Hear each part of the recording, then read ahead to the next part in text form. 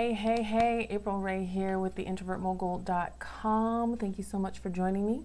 So I wanted to do a quick instruction video about how to kind of format a blog post. There's a certain way you want to write your blog post so that visually it's attractive, easy to navigate, easy to read, and also that you have some optimization going on in your article. So this is my web page, and notice that I have a main visual featured image here at the top. Now I'm going to scroll down kind of quickly so you can put more pictures. You want to have at least one, and I usually just do one, but you can do more images in your blog post. Sometimes the more the merrier. However, well, actually I won't say the more the merrier.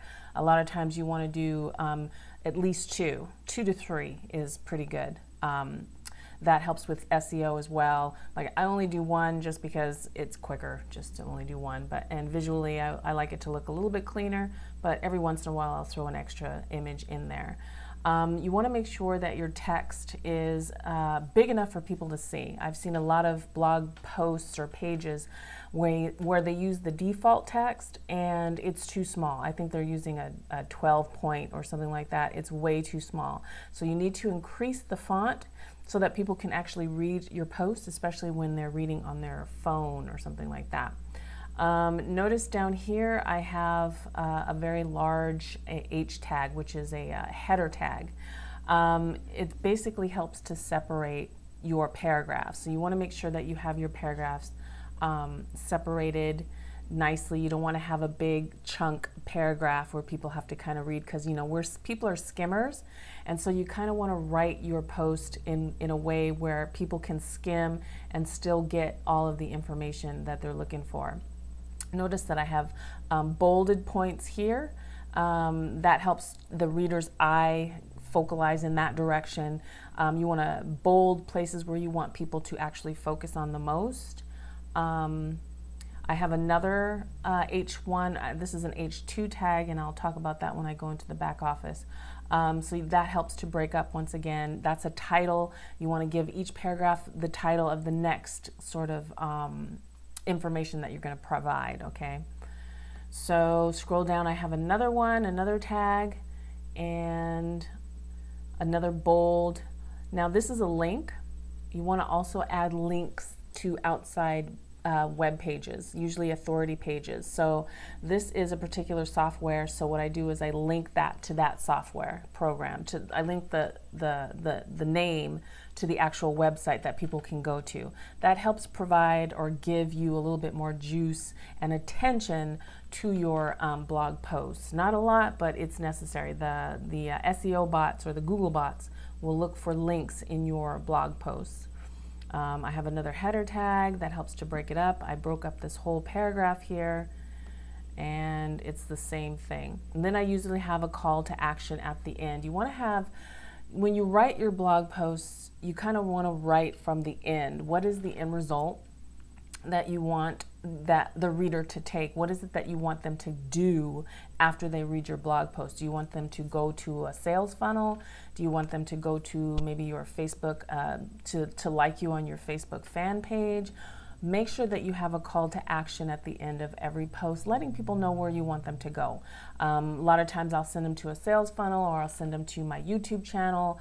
I always send them somewhere, okay? And then I put a little ending signature at the end, and then I have my picture with some information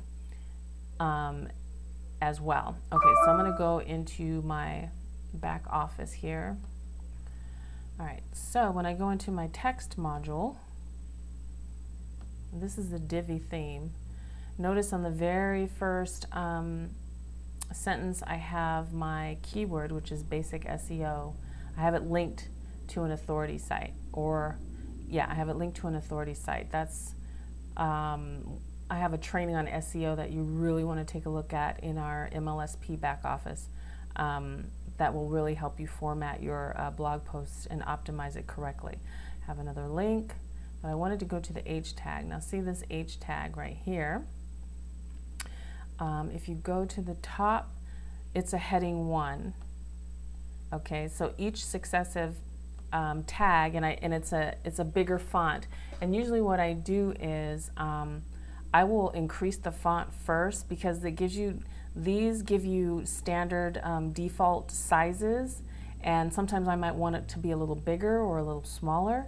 So what I'll do is I will actually size it first here, and let me go to that. I think it's a 24.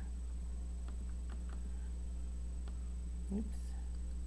Yeah, it's a 24 point. So I will size it and I will format the font that I use first, and then I'll go in and I'll add my tag. So that way the tag will still show, but it'll be formatted and designed the way I want it to look, and not the default look that will give you. And then my next one, this should be an H2 tag. These are actually, you need to have these tags in there, because this is what Google looks for, and it also makes your blog posts just look better. I've seen people who they're kind of like new to blogging, and so their writing looks like a book, like they're writing a journal. You really need to break up your text to the next idea, create a tag for the next idea, and so on and so forth. And that's a heading 2, and it's also a 24, so that's kind of the how that works. My tags, if I were to click here and add a tag, this is where you put the URL, and then you just hit apply, and then you have your tag. You just put where you want people to go to.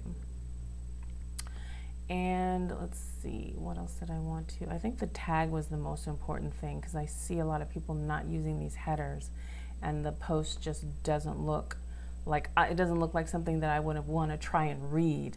Their texts are too small, the text isn't broken up, and they don't have their title tags. I think that's the gist of what I want to let you guys understand. And also make sure to click the link below. If you're not in MLSP, you can sign up, click the link to get more information on it. We have training on SEO, and we also have training on blogging that's really will help you to increase your blogging and getting more traffic and more eyes on your blog post. So, you want to get traffic on it. You want to get people looking at it. You don't want to do all this writing and nobody sees it. There is one more thing that I wanted to add. This picture here, I don't put the pictures. If you notice, I didn't put any pictures in the text area. I used the featured image here, and I just pulled it. If you go into your back office of WordPress, which you should have if you should have WordPress, and you go into featured image, you click on it, and then you just upload an image like you normally would. And then any successive images, then you can put them in here. Like if you're going to add more than one image, you can put it in the text area. But like I said, I only use one image, and I use the featured image. And what it does is, I'm going to go over. If you were to add this image here in the text area and the featured image, you would have 2 images of the same image. You would have 2 of the same image, and you don't want to do that. So it has to be either one or the other. If you're going to put an image in the text area, don't put an image in the featured area, and vice versa. Okay, but the featured area will guarantee that it gets onto your actual blog page. And I'm going to go there right now, and I'll show you what I mean.